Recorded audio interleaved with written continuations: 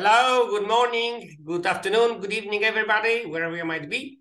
It is my great pleasure to welcome a former PhD student of IMPAN, a member of our non-commutative geometry research group, JACEK KRAJCZOK, who is now Scottish, and he will tell us everything and more very generously about approximation properties for locally compact quantum groups. Jacek, the Zoom is yours, take it away.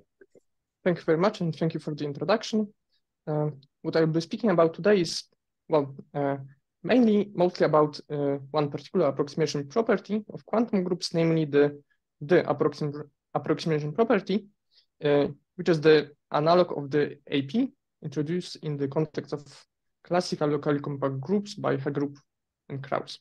And this is a joint work with Matt Doss and Christian Voigt. Okay. I would like to start very slowly with introducing this property in the context of classical context of locally compact groups.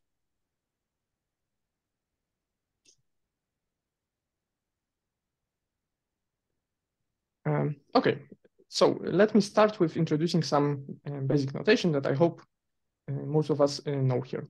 So let G be a locally compact group, and let's fix a left Haar measure mu. Then we can consider the left regular representation of G, which are denoted by lambda. This is a representation of G on the Hilbert space of square integrable functions on G, given by left translation.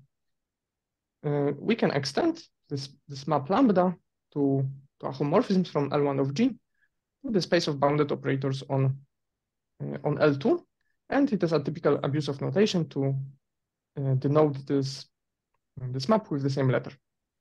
What I forgot to mention is that if you have any questions, then please interrupt me.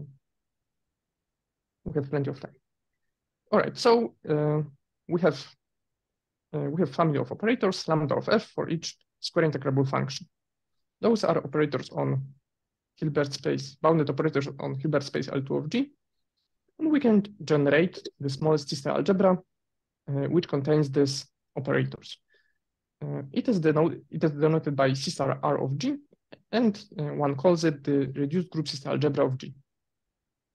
So as a reminder, system algebra is a norm-closed star subalgebra of operators. We can generate also a von Neumann algebra out of these operators, and it is denoted by L of G. It's called group von Neumann algebra. So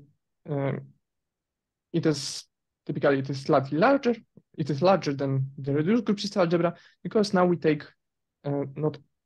closure in the weaker topology, say strong operator topology.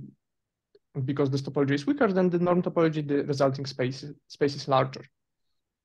And the notation L of G corresponds to the fact that we generate those operators by left translations. And using in general, operators lambda of x do not belong to the system algebra being the reduced group system algebra. However, using the bicommutant theorem, it is very easy to show that for each element of our group X, the corresponding translation operator lambda of X belongs to the group von Neumann algebra. In particular, unit always belongs to the group von Neumann algebra. However, the reduced group system algebra can be non-unital. Okay, so we have those objects studied in non-commutative harmonic analysis. I want to introduce another space, namely the Fourier algebra. By definition, in the context of locally compact groups, Fourier algebra, A of G, is the space of functions G, for which you can find two square integrable functions, psi and eta, and we have expression for our function G, namely G is the matrix coefficient of left regular representation corresponding to the functional being given as we see here.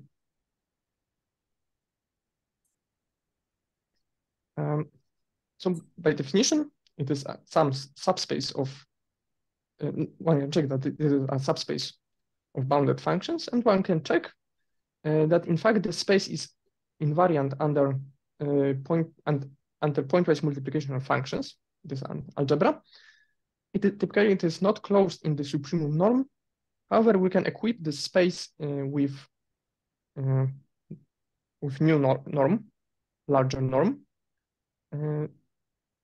The precise expression is here. Namely, if we want to calculate norm of function g, we should look at infimum of product of norms of vectors xi and theta. And it turns out that in the end, if we equip A of g with pointwise multiplication and this norm, we obtain a Banach algebra. Furthermore, the space is contained in C0G. Namely, every function in the Fourier algebra is continuous and vanishes at infinity. A very important feature, for us probably one of the most important features of the Fourier algebra, is that its dual can be identified with the group of normal algebra. Or in other words, Fourier algebra can be identified with the pre-dual of L of G. So how does it work? Well, if we take a function in the Fourier algebra, say G, then it should correspond to a functional on L of G, but even more normal functional. So in the group of normal algebra, well, it can be either considered as generated by operators of the form lambda of f or operators of the form lambda of x. And here, via the spelling, we see how we can very easily, concretely express action of the functional corresponding to function g on group von Neumann algebra. If we act on an operator corresponding to L1 function, lambda of f, then the resulting number is the integration. It is well defined because f is L1 function and g is easily seen to be bounded. And alternatively, one can check that the group von Neumann algebra L of g is generated by unitary operators lambda of x, and then action on these generators is also very simple. If g acts on an unitary operator lambda of x, then the resulting number is simply g of x. So one can be slightly worried here that, well, typically if we work with L infinity functions, then we work in fact with classes of functions under equivalence up to measure zero sets. But this expression, the last expression, is well defined because G, we've already said that Fourier algebra functions are in fact continuous, or to be more precise, in the class of function there exists a unique continuous function. Hence, G of x is well defined, even though we want to see A of G as a subspace of L infinity of G. Okay, so we can see the Fourier algebra as a pre-dual to the group von Neumann algebra. I want to introduce now amenability of G using Fourier algebra. This is not the most typical way of introducing amenability. However, by a theorem of Leptin, it is equivalent to the more standard notion. And for now, I want to take it as a definition. So we say that G is amenable if and only if Fourier algebra A of G has a bounded approximate identity, which by definition, it is a net in the Fourier algebra, Gi, such that supremum of norms, of the Fourier algebra norms of these functions is finite. And furthermore, this net form a left and right approximate identity, meaning that if we multiply Gi from left or right by any fixed function in the Fourier algebra, then the resulting net converges to G. And by saying that converges to G, I mean converges really in the Fourier algebra norm. Okay, so using Fourier algebra and its Banach algebra structure, we can characterize amenability of a locally compact group. What are some examples?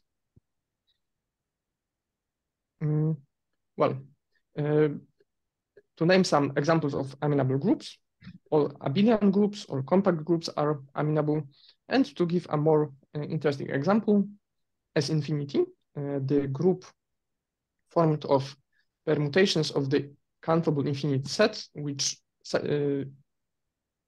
group which consists of those permutations of countable infinite set, which fix all but finitely many elements.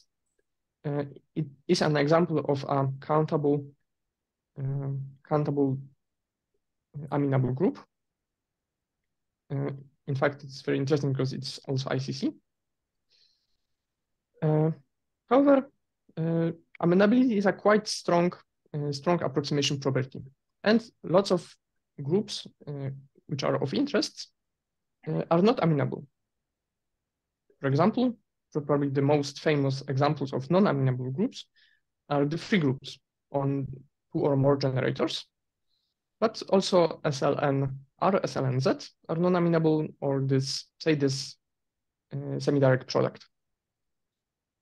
May I have a question? Sure. What about semi-direct products of SLNs with higher lattices? Are they also non-examples? I would think so, yes. Okay. Because in the semi-direct product, SLN sits as a subgroup, right? Sorry? In the semi-direct product, SLN sits as a subgroup, and amenability would pass to a subgroup. So yes, I think if you take semi-direct product with SLN Z as one of the ingredients, then you obtain a non-amenable example. I specifically mentioned this SL2Z because I will come back to it once discussing AP. What about extensions of, for instance, compact groups by abelian? Are extensions of examples also examples or not?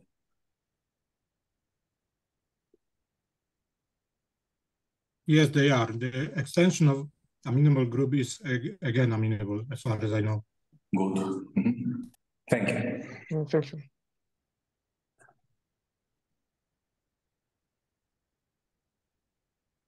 Yes, so semi-direct product is a specific example of an extension. I will come back to this example later on because, okay.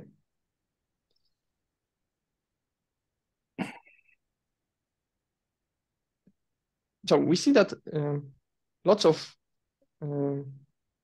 interesting groups are not amenable, and it is natural to wonder if we can somehow weaken this notion so that we see we have higher resolution. We can say maybe some of these groups are better, some of these groups are worse in the context of approximation properties.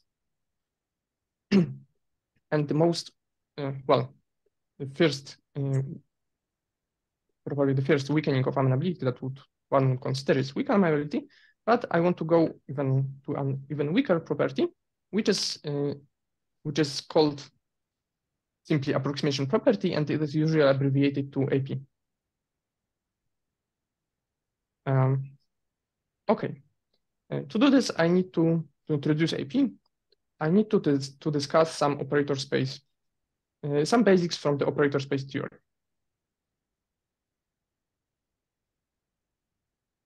But I don't want to introduce too much results from this theory, so I will restrict to the very specific two cases, two families of operator spaces. The first example that I want to look at is a von Neumann algebra. By definition, this weakly closed unital star subalgebra of B of H. If we have such a von Neumann algebra, then we have a canonically defined norms on n by n matrices with entries from M. So how does it work? Well, if we take a matrix in Mn of M, which is n by n matrix with operators, with entries which are operators in M, then in a natural way, simply by matrix and vector multiplication, we can see this matrix as an operator on n-fold direct sum of H. Hence, this identification, if we see this matrix as an operator on n copies of H, we obtain a norm, simply the operator norm. In this way, on Mn of M, we have norm. Second example I want to look at is the pre-dual of M. And also here, if we take a n by n matrix with entries in M lower star, namely in the space of normal functionals, then one can see this matrix as a map from von Neumann algebra M to n by n matrices with complex entries. And the formula is the most obvious thing. We take operator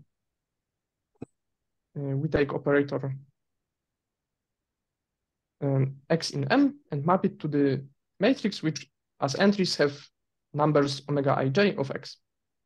So this gives us a map between von Neumann algebra M and one space of n by n matrices. Hence also here, via this, say, operator norm, we have canonical norms on n by n matrices with the pre-dual of M. And it follows that M and M lower star are examples of operator spaces. So strictly speaking, operator space is a Banach space together with choice of norms on matrices with entries from this space. There are some conditions, natural conditions that should be satisfied. And in these cases, if we define norms on n by n matrices in the way as described above, indeed, with this definition, we obtain our operator space structure on M and M lower star. And example that is of interest to us is the Fourier algebra, which we know that we can identify with the pre-dual of the group von Neumann algebra.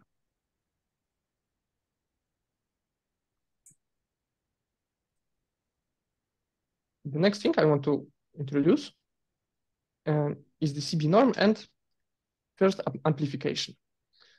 So say we have a bounded linear map phi between von Neumann algebra M and itself.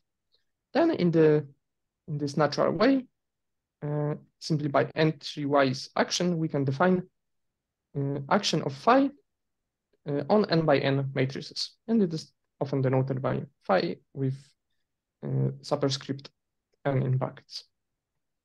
Then one finally defines the CB norm and the notion of being completely bounded for a map between M and itself by the CB norm phi is given by supremum of norms of phi n, and we say that phi is completely bounded if the CB norm is finite. Similarly for M lower star and more general for operator spaces, this is how one defines completely bounded maps and completely bounded norm. In the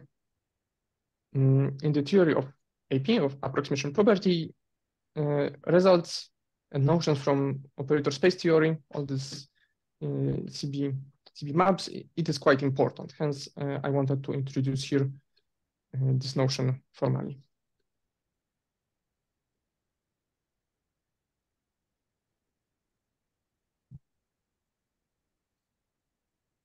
Okay, so we are heading towards defining weakening of amenability, which is called approximation property. First,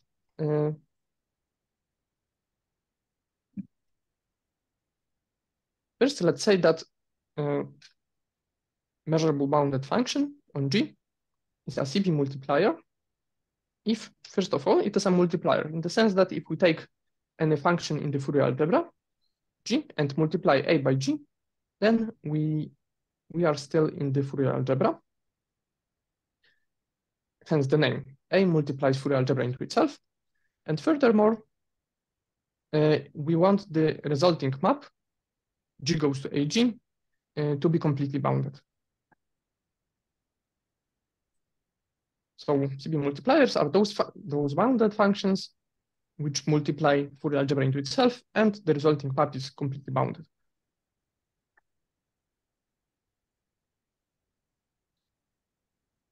So with any CB multiplier, we have map between Fourier algebra and itself. And because we identify the dual to the Fourier algebra with the group von Neumann algebra, we can take if we take the Banach space dual map to phi of A lower star, we obtain a map which we denote by phi of A, theta of A, capital theta of A. This is mapped from the group von Neumann algebra to itself. And one can check quite easily using the concrete formula for the pairing between Fourier algebra and group von Neumann algebra, that the resulting map acts on generators lambda of f or lambda of x, as is given here. So I would say it is quite a natural question. Our group von algebra is generated by operators, say lambda of x, which functions satisfy the property that with them we can associate a CB map, which on generators acts simply by multiplication by a number. So lambda of x is mapped by is multiplied by a number a of x, and those are precisely the CB multipliers. Okay, so with any CB multiplier, we associate a normal completely bounded map, theta of A, and let us denote by MCB A of G, the space of Fourier CB multipliers, and we equip with the space with the CB norm of the corresponding CB map. We can check that this turns space of CB multipliers into a Banach algebra. Okay, so what kind of functions sit in here?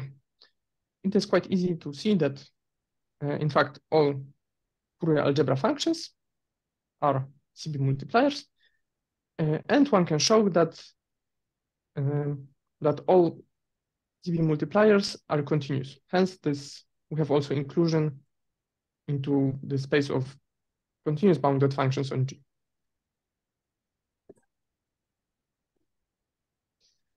Okay. The next thing I want to introduce is the predual space to MCB A of G. So how does it work? Well, by definition, the space of CB multipliers is a subspace of N infinity of G. Hence, any L1 function gives a bounded functional on this space simply by integration. Next, we can, so it follows that we can see L1 of G, space of L1 functions, as a subspace in the dual space to the CB multipliers. Typically, it is not closed, but we can take closure. And this space, closure of L1 in the dual space to CB multipliers, is denoted by Q A of G. And in this context of locally compact groups, what Hagerup and Krauss showed is that, in fact, the space can be seen as a predual to the space of CB multipliers. Or in other words, any bounded functional on Q A of G is given by corresponds to the CB multiplier. This means that Q A of G, this very abstractly defined space, can be seen as well, in fact, is a predual space to the space of CB multipliers.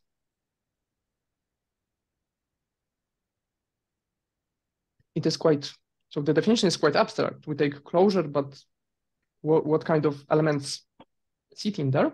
And I will come back to this question a little bit later. For now, let's just take from it that there exists a space QA of G, which is a predual space to the space of CB multipliers.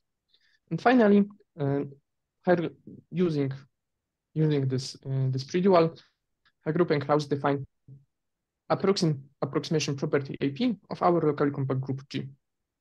So how does it work? Well, we simply say that G has AP if there exists a net AI in the Fourier algebra which converges to the unit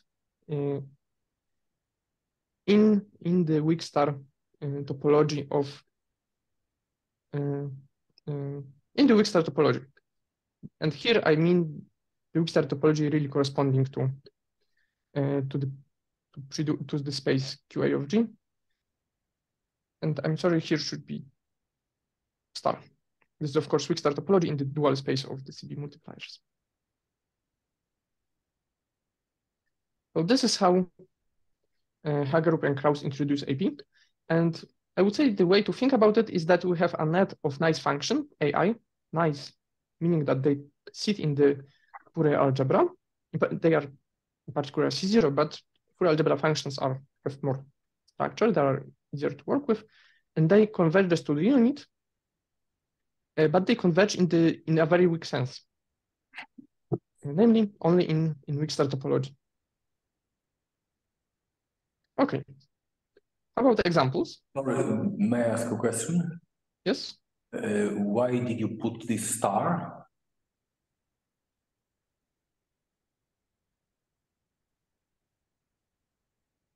This is a good question.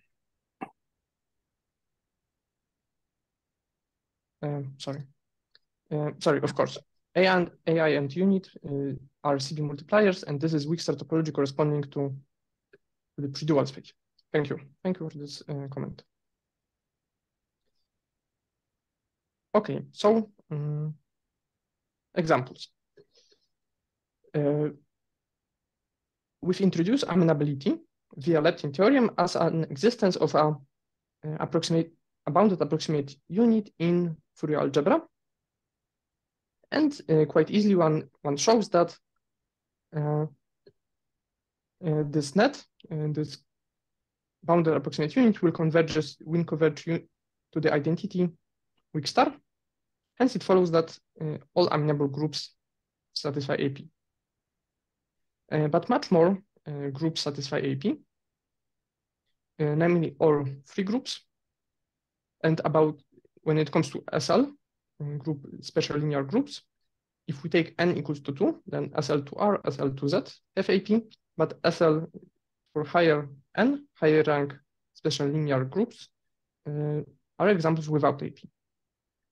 And about this last example, the semi-direct product, it is a group with AP, and it is a especially interesting example because it is an example of a group which have AP, but it's not weakly amenable.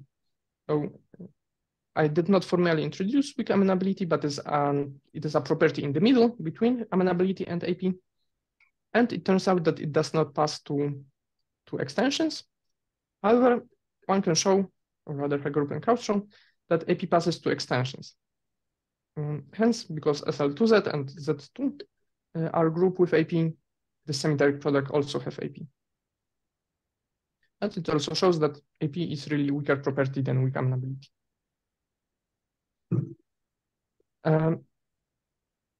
Okay, and about these non-examples, I would like to mention that Hagerup and Krausz in their first paper on AP were unable to show that if we take n at least 3, then those groups do not satisfy approximation property, do not have approximation property. However, they suspected. And this result is of Laforgue and de la Salle, as far as I know. And it is quite difficult result. So later on, shortly I will introduce AP for quantum groups, and then I will discuss some approximation, some permanence properties. And it turns out that AP satisfy, in particular in the classical context, satisfy lots of permanence properties. Hence, it is rather difficult to find examples of groups without AP. Really, most of the groups that one meets in life satisfy AP. the difficulty rather is to show that something does not have AP. Sorry, non-examples are not necessarily closed with respect to extensions, I suppose. Non-examples. Well, isn't it the case that if you have an extension, then both, AP passes to subgroups? Mm-hmm. But if what not, about? Sorry. But I am talking about non-examples. Yes. So if you start with a group which doesn't have, if you start with both groups which doesn't have AP, yeah, say if you start with both groups which doesn't have AP and you consider extension, you have new group, and one of the groups that you started with sits as a subgroup. So if the big group has AP, then the subgroup also would have AP. Okay. Yeah, so in the sense, if you start with both group without AP, then the big group also won't have AP by the property that AP passes to closed subgroups. Okay, thank you. Because I was interested, what about GLN? Oh yeah, so here you have SLN as a subgroup, right? It is not an example. Yes. It's not an example. Yeah, Okay. I would think so. Yeah, seen by the subgroup property. Thank you.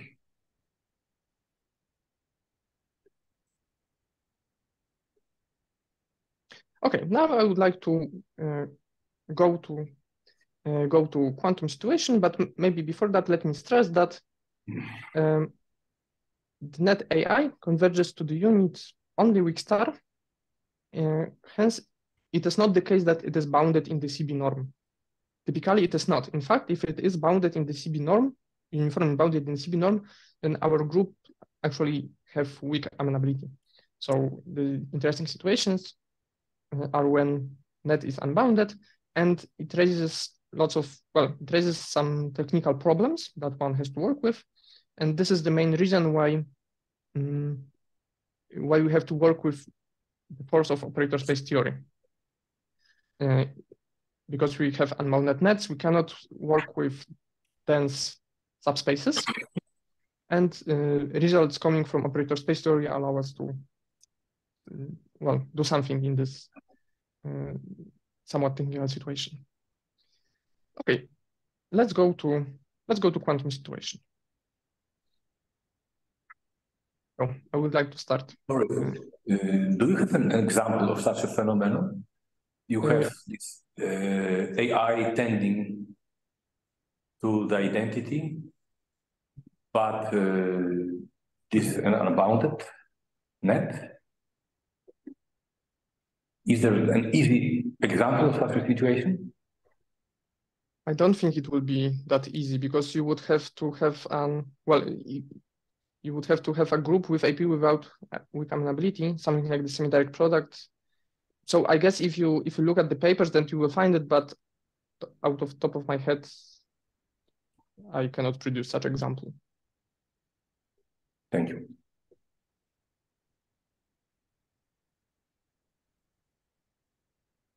Okay, let's now go to quantum groups. My notion, the notion of quantum group that I will use is the notion of a compact quantum group as introduced by Kustermans and Vaz. So slightly informally, let's say that such an object, locally compact quantum group, comes together with 4 objects, m, delta, phi, and psi. M is a von Neumann algebra. Delta, called commultiplication, is a map from M to von Neumann algebraic tensor product of M with itself. It is a normal star homomorphism. And phi and psi are 2 weights, which are called left and right Haar integrals. And I will give commultiplication. I won't use it, so there's no need to spend much time about it. But commultiplication, of course, satisfies the quasi-associativity condition, and Haar integrals satisfy appropriate left and right invariance conditions. So this is a definition of Kusterman's inverse of a quantum group in the language of von Neumann algebras.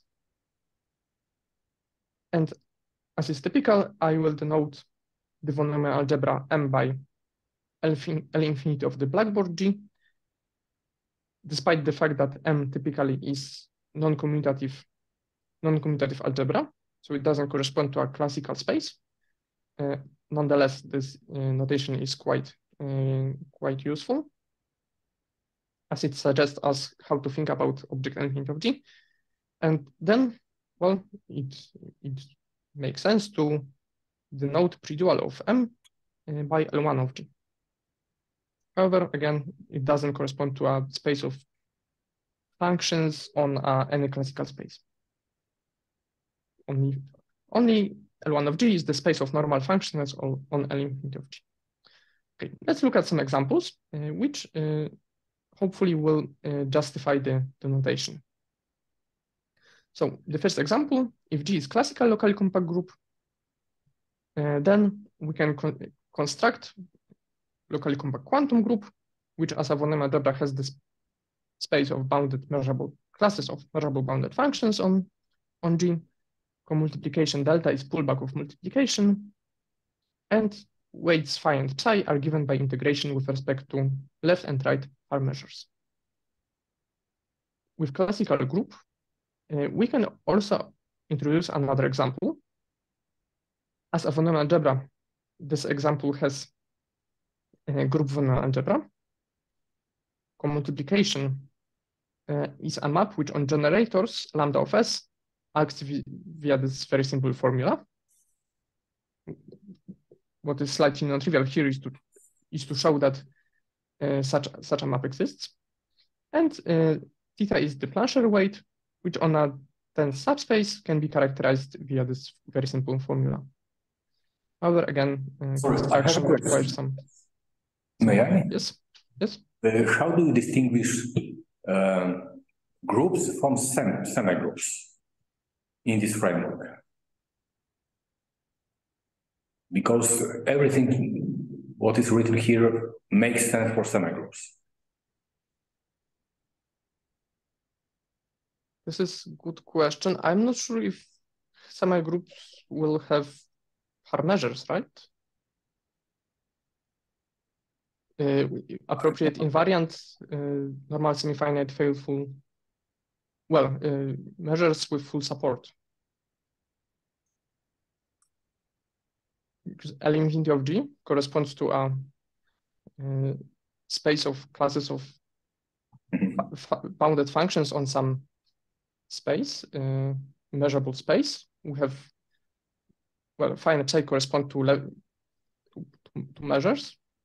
Multiplication corresponds to multiplication. Indeed, it is the case that I do not impose existence of an inverse, or co-inverse. It is something that is constructed. Yeah, so I think the difference here is really that we impose existence of Haar measures. Or in the non-commutative situation, appropriate weights. And then, well, in the context of compact quantum groups of Professor Voronovich in the C-star situation, there are those cancellation properties, and in the situation of locally compact quantum groups in the language of von Neumann algebras, one can construct the C-star algebras, and they also satisfy analogous properties. Yeah, so I think the assumption that we assume existence of Haar integrals distinguish. But in this case, these functions are not normalized, like in the compact case. Exactly, those are weights, typically infinite. Could you remind me what is this NFS? What are the conditions for this? Yes, N stands for normal, S stands for semi-finite, and F stands for faithful. Faithful. So faithfulness is this faithfulness. What prevent this weight for existence of this weight for semigroups. Probably. Yes, I would think so. Okay. In the classical language, it corresponds to the fact that our support is the whole space. Mm-hmm. Okay. But yes, it isn't something that is so easily seen to be equivalent.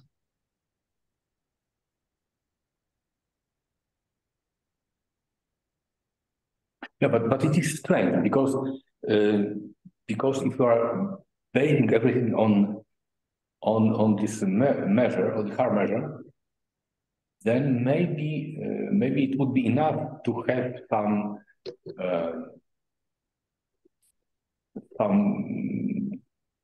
subset outside some measure zero subset of the group,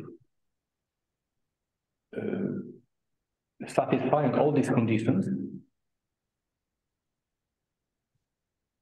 But maybe there is some measure zero set which could distinguish this from a group. It is not obvious to me that the condition for this hard weight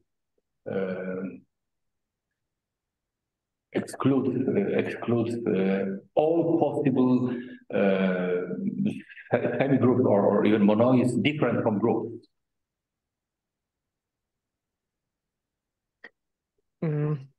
Maybe well, but if you consider, yeah. well, I'm not sure if I understand the idea, but if you want to look at something which is in a sense group on a full measure set and not a group outside, can there be isn't it somehow? Okay, so let me rephrase this. Can there be a semi-group which differs from a group only on some subset of measure zero, of zero measure? If it's possible, then there is no way to distinguish this definition of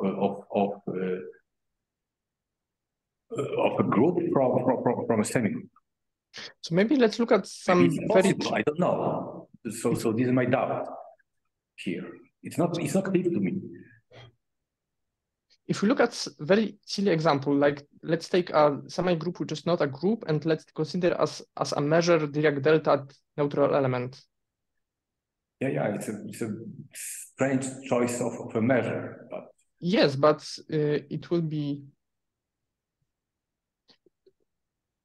Well, I'm not sure if by discussing in this language of volume algebras, wouldn't we simply only see a part of the semi-group where everything is okay?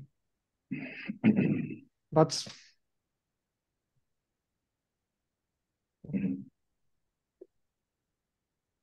what would we assume about those measures? No, it's not this problem.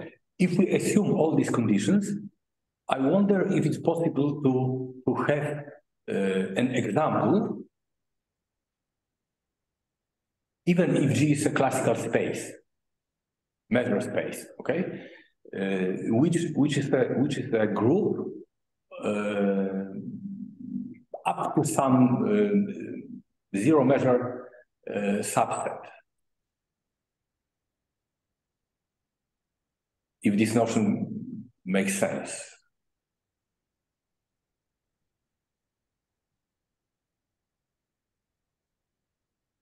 I'm not sure if I understand correctly precisely the problem. I'm not claiming anything. I would like to see clearly that these axioms allows us to recognize classical groups, not classical groups as semi-groups with some properties.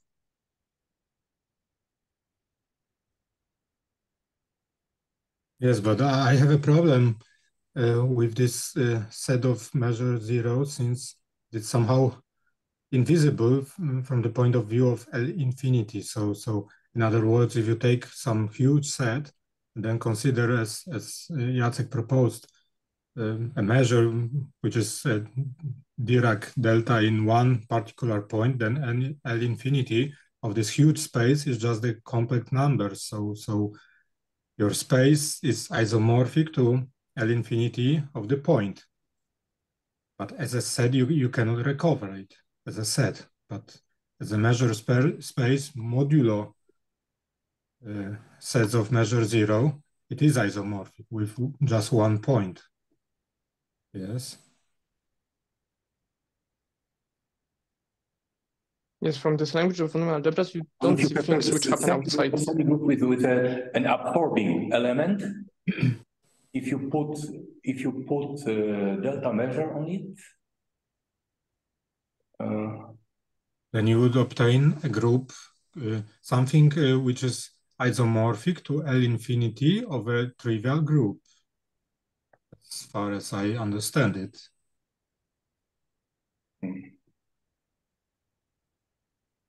And in fact, it is a hard measure for this. So the classical group, my question is the classical group uniquely determined by these axioms? Or only up to some equivalence? I think that up to sets of measure 0. Okay, well, I would say that out of this axiom, if you assume that L infinity of G is commutative, you obtain a unique classical group. It doesn't necessarily, but I don't think it means that you cannot obtain any semi-group other, which would be as a measure space equivalent.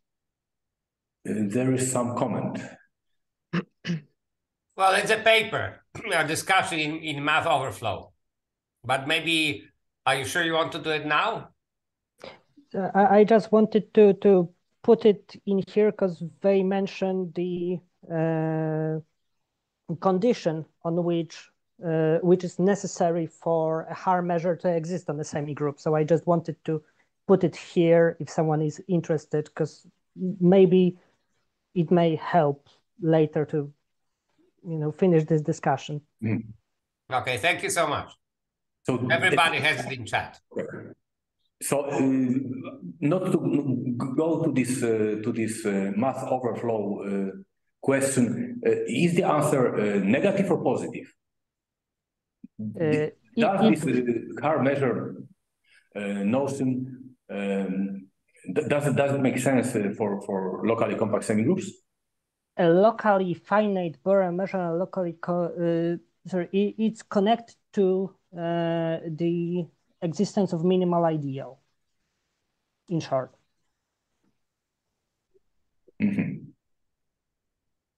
Okay. So the depends on the finer study of ideals of the group. Okay. Very interesting. Thank you very much. And also it is mentioned that it can fail even for finite examples in this discussion. So I'm not claiming that. So you glance I know this into this example. But sorry, as far as I understood your question, Thomas, so your question was slightly different, that you have something which is already a group, yes, and then you have a Haar measure on the whole group, and I was asking if this determines this group uniquely.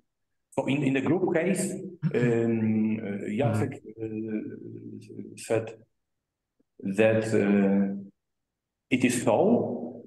But I don't know what happens for semigroups. Satisfying. Yes, but still you can. Okay, so imagine the following situation: you start with a locally compact group, and you take a Haar measure which is defined on this whole group, and then you extend this group to some semi-group, and then put this measure to be 0 on this complement. But actually, it won't have full support, right? And this is something we would want out of a Haar measure. Having full support. Okay. So I'm not. I would like to see a clear statement of the problem. I see. Because this. Yes. So this is non-trivial. Okay. Thank you very much. Yeah, I think that it's important here that we look at measures of full support and. Yeah. Okay, maybe let's afterwards look at the math stack discussion. And for now, I will continue.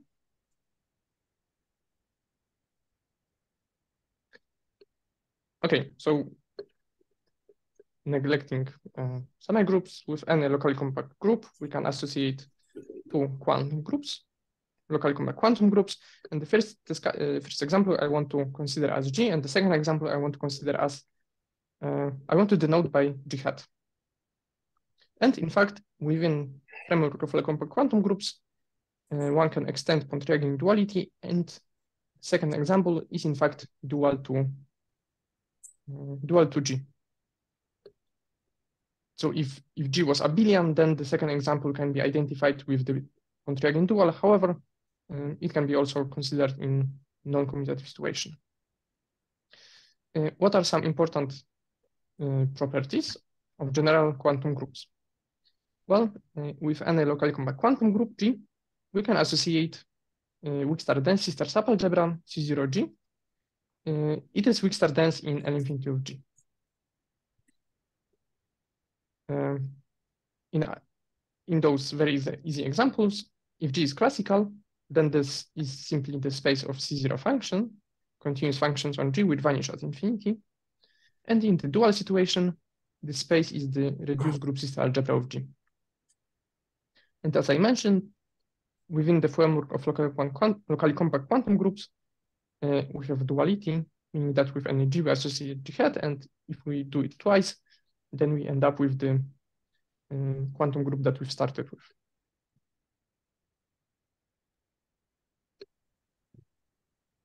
Okay. I want to introduce AP. So we need to introduce Fourier algebra and the space of bounded multipliers. So let's start with the Fourier algebra. For this, I want to rephrase the classical definition. So let's go back to the situation where G is a classical locally compact group. And as we've defined, for any vector xi and eta, the matrix element function given by this formula belongs to the Fourier algebra. One can identify the left regular representation with a single element in the tensor product of L infinity of G with the L of G. This element is denoted by W, and well, it corresponds simply to the measurable bounded function which takes value in the group von Neumann algebra. This is so. So using this language, function x goes to this inner product can be seen as a slice of operator W on the right leg by functional corresponding to vectors xi and eta. Now this is language which is language of slicing some operators is much better suited to generalizing to the quantum situation. For certain reasons, it is more convenient to introduce here star. In the classical situation, one can quite easily show that it doesn't matter. The space of functions that we've started with, as we defined A of G, is in fact equal to the space of right slices of W star. In other words, Fourier algebra is invariant under adjoint, but in quantum situation, there's a difference. And it is more convenient to look at slices of W star. Okay. Next, using quantum group terminology, the group von Neumann algebra of G is the space of infinity functions on G hat, which is something that we have in quantum situation. And furthermore, the Fourier, we've said that the Fourier algebra is isomorphic to the predual of group von Neumann algebra, which, using quantum terminology, is L1 of G hat. Okay, so to define Fourier algebra for locally compact quantum group, we need this operator W, and we have it. Sometimes it is called KRAJCZOK operator. And so how it works. So let G be a locally compact quantum group as defined by Kustermans and Vass. And we have left Haar integral phi. And one can prove this actually a non-trivial result in their paper, that there exists a unitary operator W, which is characterized by this equation. So W is an operator which sits in the tensor product. And if we take slice of the left leg, then we obtain some operator. And when it acts on lambda phi of x, then it acts via the following formula. This is actually how it is defined, but one has to check a lot of things. And maybe one thing to mention is that the right-hand side makes sense by left invariance of phi. So W is a unitary operator, left leg belongs to L infinity of G, right leg belongs to L infinity of G hat, and this equation characterizes our operator. However, what is really important for us that it is an analog of the left regular representation in quantum situation. Now, by direct analogy to the classical situation, after this slight rephrasing, let's consider map lambda hat, which is the map which takes functional on L infinity of G hat and slices W star. And consequently, we define the Fourier algebra of G as the image of this map. And so in this way, we obtain a space of operators in L infinity of G.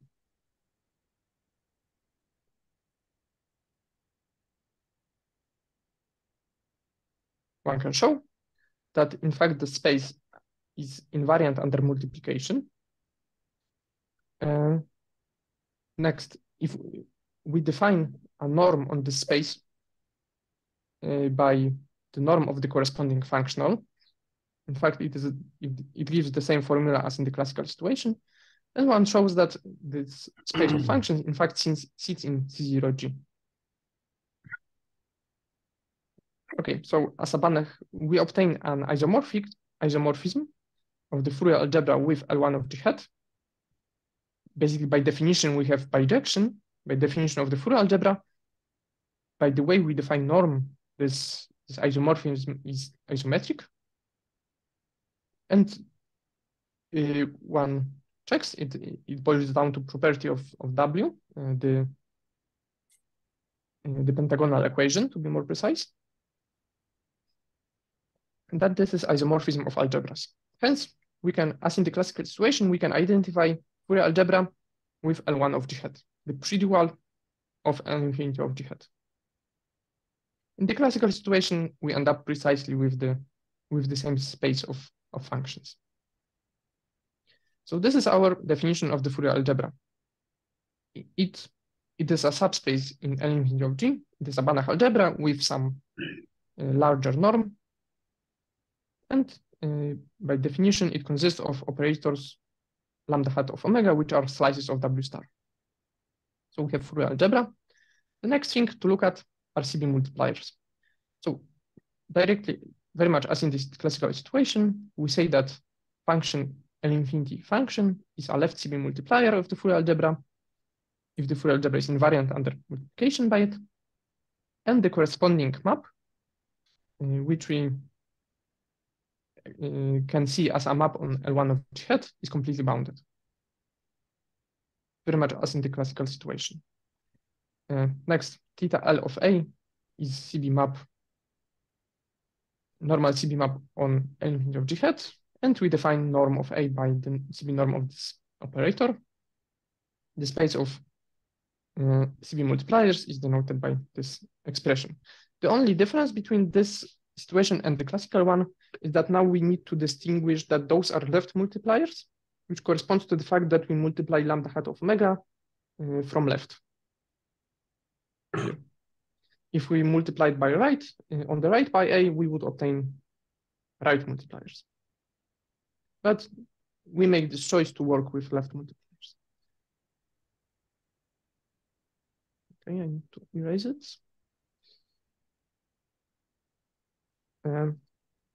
Okay, as before, so now we have space of left CV multipliers. The next step is to look at its pre-dual. The definition is very much the same. We embed L1 into the dual space. With the closure, we obtain some space, and one can check that it is a pre-dual space to the space of left CV multipliers. And in fact, it is real due to Shu, Ruan, and Neufang in the quantum situation. Next, one defines AP, approximation property of a locally compact quantum group, by saying that there exists a net AI in the Fourier algebra such that AI converges to 1 weak star in the space of left CV multipliers. So the definition and construction after the slight reformulation is as in the approximation property of Hagroop and Krauss. All right. So now let me mention our first. I ask a question. Yes. You can have left multipliers, right multipliers, two-sided multipliers. Why only left? Why you consider only left version? Well, when it comes to left and right multipliers, it's a matter of choice. Yes. What do I mean? Here we define AP by existence of net in the Fourier algebra such that we have convergence, weak star convergence in the space of left multipliers, but one can show that this property is equivalent to the assuming existence where we have convergence as right multipliers.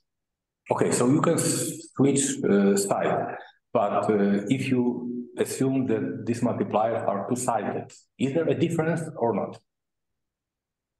This, I would say, is a very good question, and we studied it in the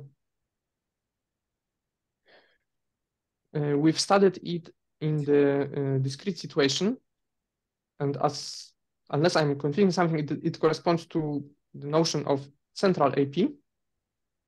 Of what? Could you repeat? Central approximation property. Central approximation property. One introduces central notions. Well, so in the classical, in the discrete situation, those elements are really sequences of matrices, right?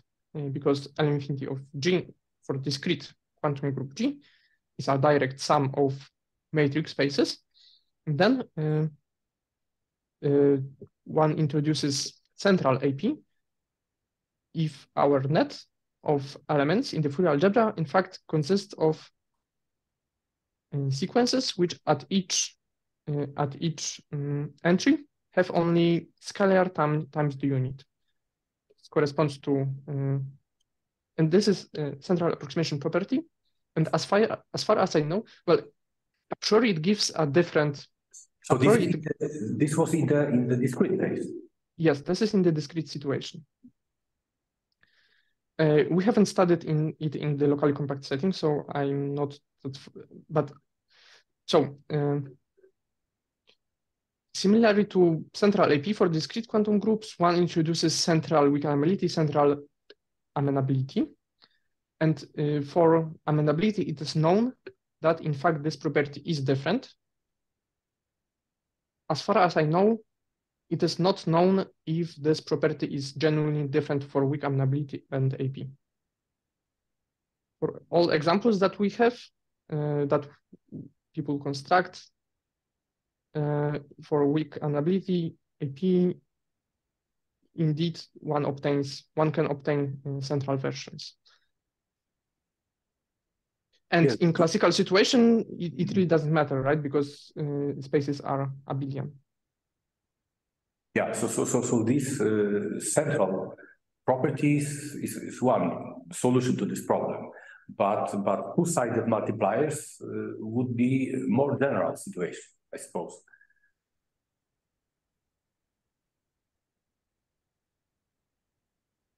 Only in this discrete case, maybe it's the same, but in general. Oh, you mean in general? It's more general. Yeah, we haven't studied. Yeah, I guess it makes sense to look at those, but we haven't studied.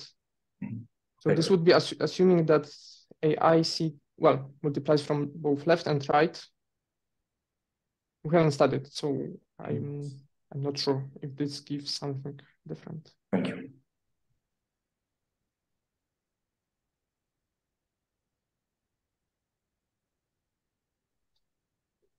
Sorry, related to that, since I'm a little bit confused, you said that it doesn't matter whether we take left or right multipliers, but we also used left regular representation in our construction. Am I right?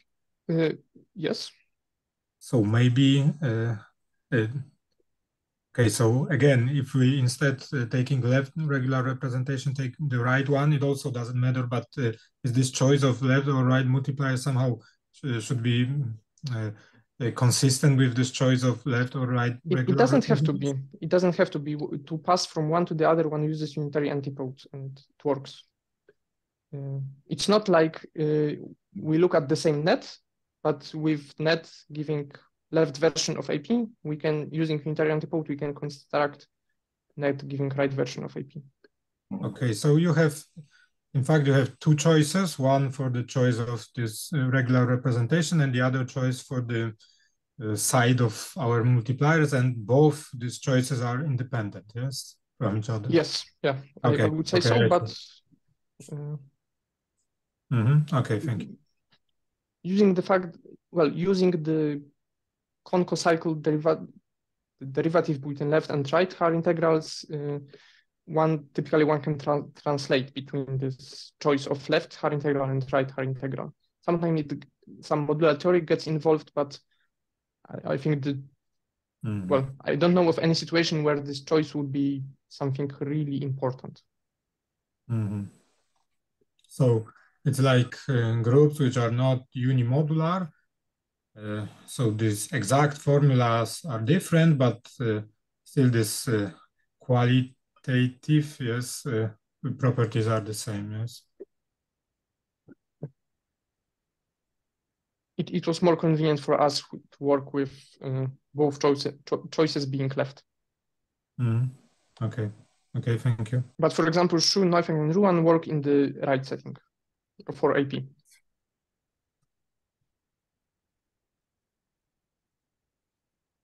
Okay, so the pre-dual space, QL, is defined in a very abstract way.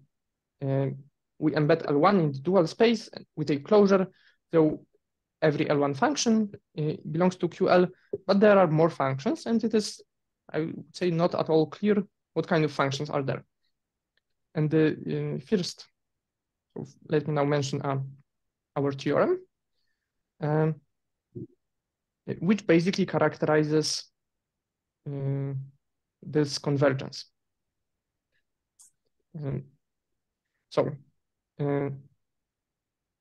By definition, G has AP if and only if there exists a net AI which converges with star to the unit, and it is by one can characterize all the elements in the pre-dual space, and in this way we obtain a more direct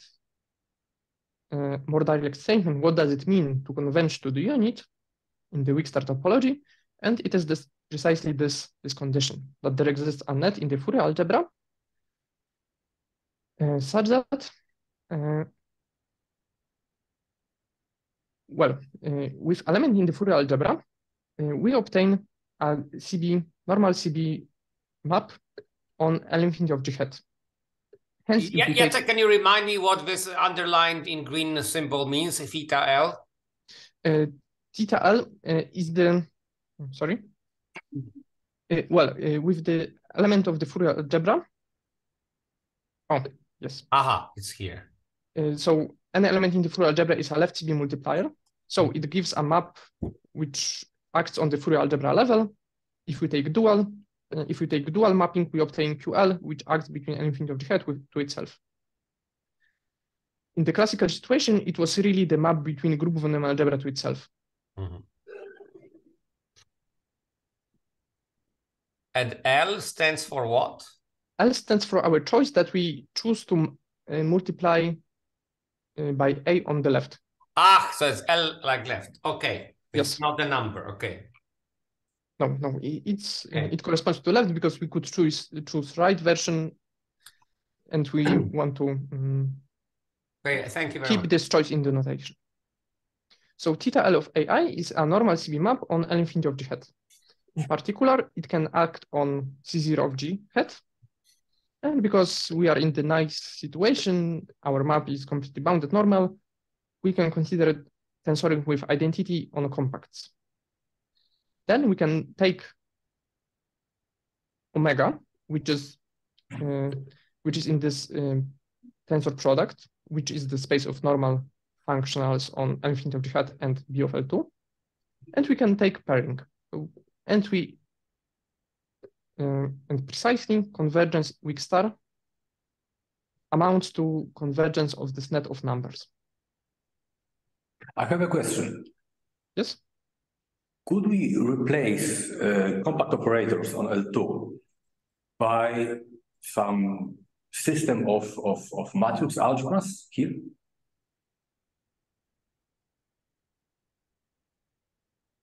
What kind of system? It would depend on, I would think taking all finite dimensional matrices. And assuming that for each size of matrix this will hold, then I don't think it is equivalent. No, I think it would be too weak. It will be too weak, so it is stronger, okay? Yes, because I think if you have this convergence for each matrix size separately, then this introducing this matrices doesn't introduce anything new. Okay. Because then you write this as sum of n squared numbers, and you would end up simply with point weak star convergence. And this tensoring with compacts really gives something stronger. It is called stable point weak star convergence.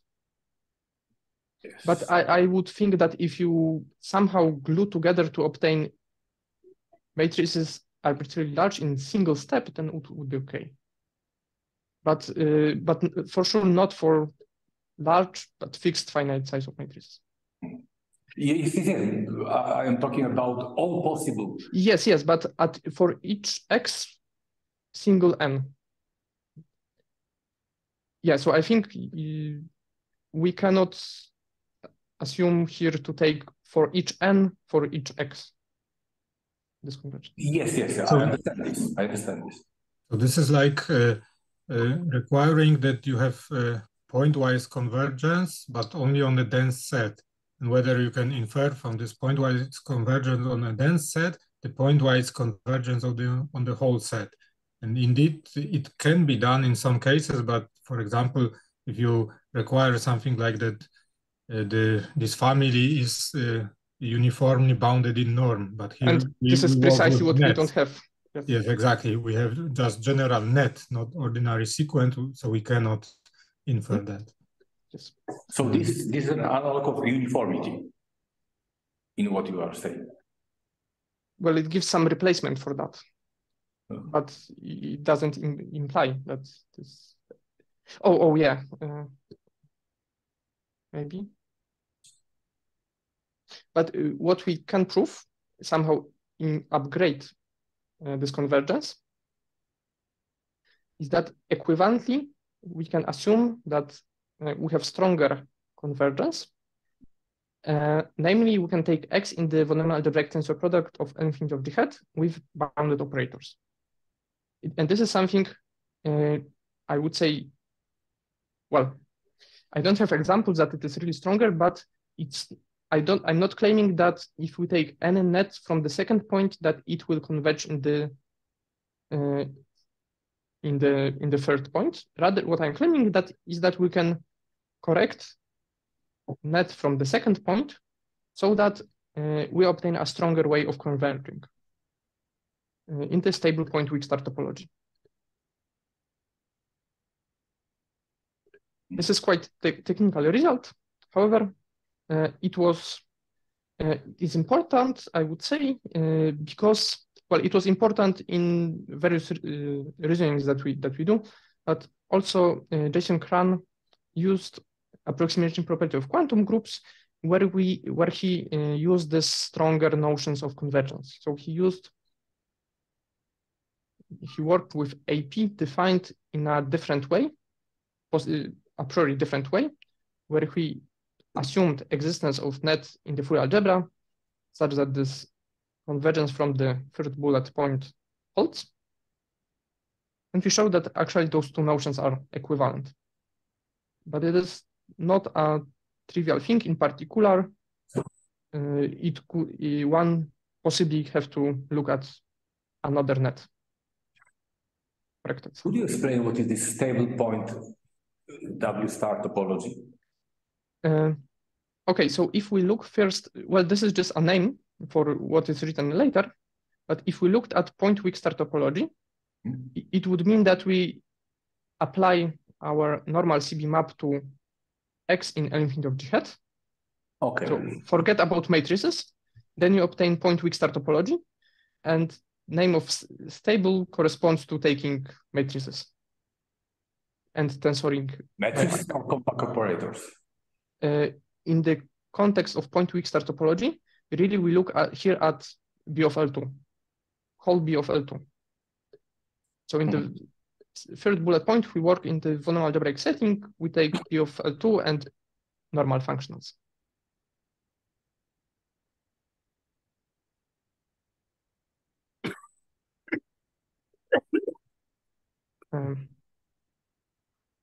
I have time till 7 p.m., right? Well, 1845, but... Okay. 1847, sorry. Okay.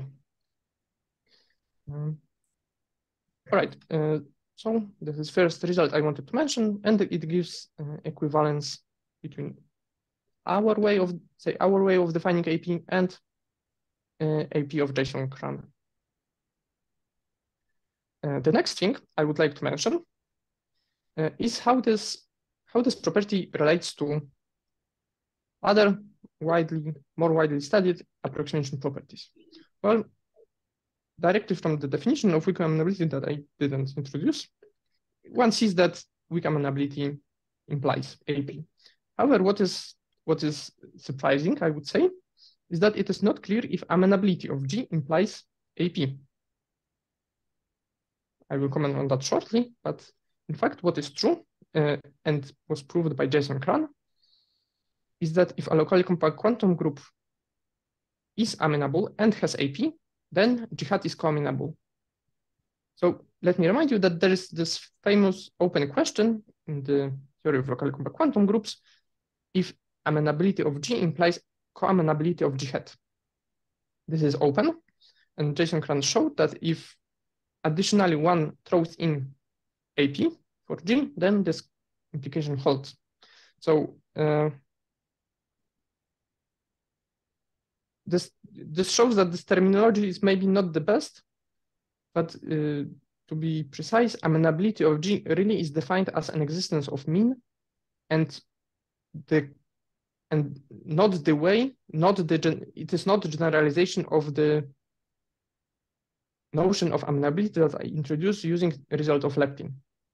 The direct generalization of the property described by Leptin's theorem would rather be strong amenability or amenability of the dual. Hence, we do not know if amenability of G implies AP, despite that it is very much expected. And actually, if this holds, then it solves a very, very interesting open problem in theory of quantum groups. Sorry, is this if a typo? Which if?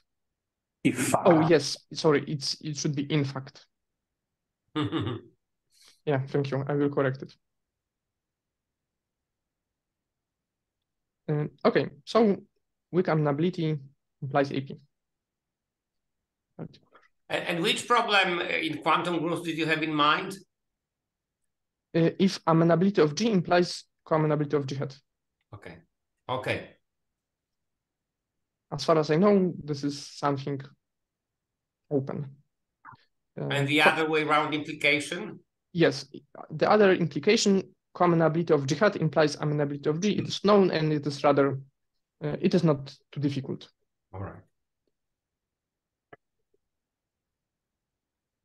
Okay, let me now mention some of our results, namely permanence properties that we were studied with Matt and Christian. First, we show... Sorry, I have a question.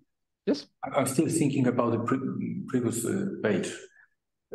Is this AP symmetric in a sense? If G hat is coamenable and it has an AP property, does it mean that G is amenable? Yes, of course, because you don't have to assume AP on the other side. It is enough to assume that the G hat is coamenable to... This AP is symmetric with respect to dualization of this group. What do you mean? So assume that G hat is coamenable, okay? Yes. Mm-hmm. And it has AP property. Does it mean that G is amenable? That is a true statement, yes. Okay, thank you. Though you do not have to assume that G hat has AP.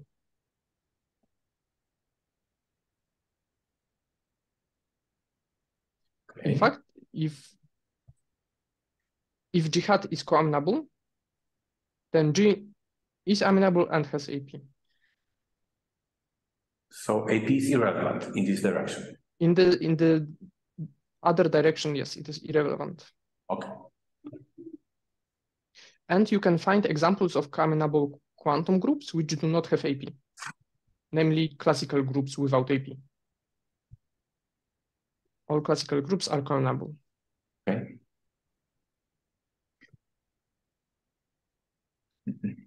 So I would say that AP should be thought of as a very weak form of amenability despite this open question. Okay, about permanence properties, some of our results. Well, the first thing to mention is that for discrete quantum groups, one can introduce notion of a free product, which is a generalization of free product of discrete groups, and free product passes to, and AP passes to the free product. Next, if H is a closed quantum subgroup of G, and the large group G has AP, then the smaller group H also has AP. And here I mean closed quantum subgroup in the sense of VAS. Probably another result is that, with locally compact quantum group G, one can associate Drinfeld double D of G, and we show that the dual of the Drinfeld double has AP if and only if both G and G hat have AP, and also AP passes to products. Sorry, so I cannot resist to comment this third condition. So in fact, AP is symmetric in this sense.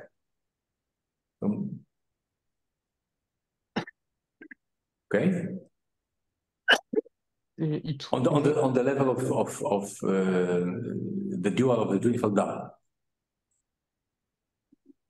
So it's a way to make this approximation property symmetric, but on the level of the Drinfeld double, dual of the Drinfeld double. In the sense that you... And then it's symmetric with respect to G and G hat. Yes, then yes. Mm-hmm. Thank you. Okay, and using those properties, we can give some examples of quantum groups without AP. Namely, we can look at products or duals to the Drinfeld double. And start with something which we know to not have AP, and then we construct something more complicated quantum which still doesn't have AP. Though I guess it can be seen as not entirely satisfactory because we start with something that doesn't have AT. Okay, and in the remaining time, 5 minutes, say I want to comment on the third bullet point, namely to, in some more details, describe the situation on the dual of the Drinfeld double. Because I would think this gives a way of constructing very non-trivial examples where we know if the resulting quantum group have AP or doesn't have. Okay, so let's start with what is a Drinfeld double. And I would like to mention here that, as far as I know, there are two competing conventions, and the terminology that I'm using is from a paper of Vass. And though some people, the quantum group that I call Drinfeld double would call the dual of Drinfeld double. But I'm following paper of Vass because he works in the locally compact quantum setting and fundamental algebraic language, and it was most convenient for us to follow his notation. So what is the Drinfeld double? First, well, I won't give you the full definition. It is quite complicated. Sorry, full construction, as it is rather technical and complicated. However, the algebra of L-infinity functions on Drinfeld double is simply tensor product of L-infinity of G with L-infinity of G hat. So something very simple. The twist comes into commultiplication. So say we have X element in the algebra of functions on the Drinfeld double, and we want to apply commultiplication to this element X. So what do? We first apply commultiplication of G to the left leg, commultiplication of G hat to the right leg, and then in the middle we apply flip. Then we land in the appropriate space. But if we do only that, if we forget about this M, then we would obtain simply a product of G and G hat. So the twist comes into by introducing M, and M is called matching. It is a map. It is a star automorphism of anything G cross G hat given by this inner automorphism using KRAJCZOK operator. So I would think it is a way to think about it. It is that it is an interaction between G and G hat. And it makes this construction non-trivial. Jacek, and when you are finite dimensional and all this analysis is irrelevant, then do you recover the usual Hopf algebraic concept for the Drinfeld double? I would think so, or maybe the dual because of the different conventions. Yeah, then I would think so, yes. Okay. Sorry, I'm afraid that I'm lost with these numbers of legs in this tensor product. So yes, after all, it should land where? It has 4 legs. It should have 4 legs. And in the middle 2 you twist. Okay, so sigma and M goes from, okay. Sigma and M works on the leg number 2 and 3. 2 and 3, okay, so 2 legs, okay, it's fine. Yeah, so commultiplication should land in the space of 2 legs, but they are doubled. Okay, so von algebra infinity of the Drinfeld double is rather simple. The twist comes into commultiplication, and on the dual side, the von Neumann algebra is the twisted thing. So it is generated by L infinity of G hat on the left leg, L infinity of G on the second leg, but it is twisted by certain unitary operator. It isn't terribly important what this operator is. But we have precise formula for it. What will be important for us is that we have 2 maps, θ1, θ2, which allows us to embed L infinity of G hat and L infinity of G in a, say, canonical way into L infinity of the dual to the Drinfeld double. Okay, so now let me give you a sketch of how we prove that dual to the Drinfeld double have AP. If we assume that G and G hat have AP. So by assumption, we have net in the Fourier algebra of G, net in the Fourier algebra of G hat, which converge to unit weak star. One can show that if we restrict the maps θ1 and θ2 to the Fourier algebra, then we land in the space of CB multipliers. Not necessarily in the Fourier algebra, but in the space of CB multipliers. And furthermore, the weak star converges reserves. AI converge to 1 in the space of CB multipliers on Fourier algebra of G. And if we apply θ1, we have analogous weak star converges in the dual to the Drinfeld double. But though this is something quite non-trivial. Those are things to be checked. Next, if we multiply elements of those two nets, we obtain something in the Fourier algebra. And because space of CB multipliers is a dual Banach algebra, we obtain again convergence to 1. And this shows AP of the dual to the Drinfeld double. So the strategy is rather very straightforward. We take the nets that we have, but the devil is in the details to check those properties. But in the end, using the expected nets, we obtain AP of the dual to the Drinfeld double. And the way to go back is really using the fact that both G and G hat sit as a closed subgroups in the dual to the Drinfeld double. So it's AP of those follow from a more general result about that AP passes to closed quantum subgroups.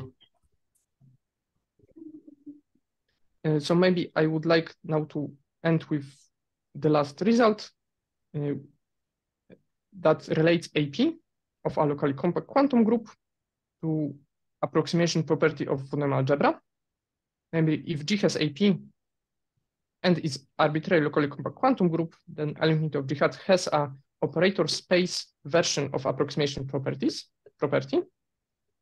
certain approximation property that is suitable for dual operator spaces. And we can go back if we assume that our quantum group is discrete and unimodular. Then from weak star operator approximation property of element of G hat, we can deduce AP of G. And the time is up, so I would like to end here. Thank you. Thank you very much, Jacek. Okay, we already had a number of questions, but let's continue. Adam, you seem to be eager. No, I'm just clapping hand. Okay, yes. So I can do the same. Anybody in room 405? No, everybody's satisfied. Richard, Ludwig? I'm satisfied. Wow, that's cool. Okay, so it seems that all the questions were asked already during your talk. Let me ask you sort of a tangential question, because it is not related to approximation properties, but it is related to this definition of a Drinfeld double. You see, for the algebraic Drinfeld doubles for finite dimensional Hopf algebras, in order to handle Hopf cyclic homology, we introduced what we called anti-Jeter Drinfeld doubles. And these are, if you want, Galois objects of a Drinfeld doubles. So you could say that you have a locally compact quantum group that acts freely and ergodically, on your sister algebra. So I was wondering if what we could get this kind of anti-Jeter Drinfeld double in this sister algebraic language in pure analogy with what we have for finite dimensional Hopf algebras. That's just what came to my mind while you were speaking about it. Okay. So of course, you know that every group acts on itself freely and the quotient is a point. So you can, in the non-commutative world, the concept of of spaces which are, if you want, just trivial bundles over a point is not necessarily so trivial. You have, for instance, the non-commutative torus is a Galois object over the classical torus, okay? And that's very far away from the classical torus. Classical torus acts freely and transitively on the quantum torus, and this is a prototypical example. And this is a very, very useful object, because just as Jeter-Greenfeld modules can be viewed as algebras over Greenfeld doubles, anti-Greenfeld modules, which are coefficients for Hopf-cyclic homology, can be viewed as modules over anti-Greenfeld doubles. And but we always did it purely algebraically. And I was wondering if your C-star analytic definition of a Greenfeld double would extend itself to this sort of affine space, is that like vector space and affine space. So you should think about this anti-Jeter-Greenfeld as an affine space over the vector space of a Greenfeld double. I'm afraid we worked mainly in von Neumann algebraic setting, and we worked in a more general situation of double products. But it was really a von Neumann algebraic definition where you have G and G hat and more general matching than just if you would go back, Jacek, if you'd go back to this definition of this twist and so on, sigma and m. You see here, so here what you have honest coproduct. But basically what happened is that you twisted in a slightly different way, okay? And this is not a coproduct, but it is a coaction. And it works beautifully. It's a very important twist, okay? And I was wondering if one could implement it at this level, because again, it should be given by some sort of m, but of course not like this. And it's very tempting for me to consider anti-Greenfeld double exactly in terms of such an M. Richard, what do you think? Because you also did some work with Christian Vogt in this direction. I'm not quite sure. Okay. You cannot do it ad hoc. I mean, you have to think first. You have to reboot myself. Yeah. No, I don't know. Yeah. Automatically, okay. I don't know. Okay. But it's something worth thinking about, I believe. All right. So if nobody has any further questions, let's thank Jacek again. Thank you so much. Thank you for listening. Let me stop recording, but please don't go away.